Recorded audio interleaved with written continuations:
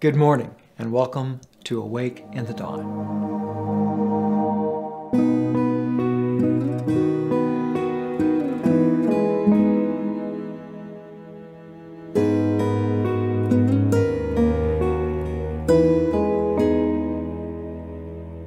October 20th, God's clear leadership. You led our ancestors by a pillar of cloud during the day and a pillar of fire at night so that they could find their way. Nehemiah chapter 9, verse 12.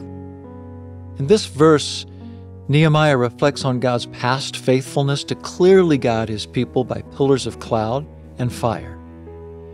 Nehemiah later transitions from reflecting on God's faithfulness to Israel to then appealing for God's intervention on behalf of Israel again. For 40 years, the Lord guided the Israelites by a pillar of cloud during the light of day and a pillar of fire at night. Why? Because He wanted them to know His will, the direction He wanted them to go. The Lord still leads with clarity. Though maybe not with pillars of cloud and fire, He has given us the unmistakable guidance of His Holy Spirit.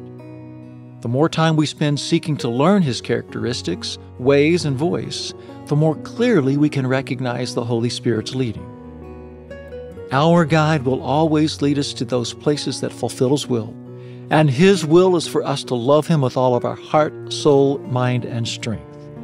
His will is for us to take the good news of His grace to all corners of the world. His will is for us to be selfless, help others, and encourage others. His will is for us to value the eternal things and not the temporary things of this earth. His leadership is clear, and He will show us His way. Lead me, Lord, in any way You choose. Amen. But rescue us from the evil one.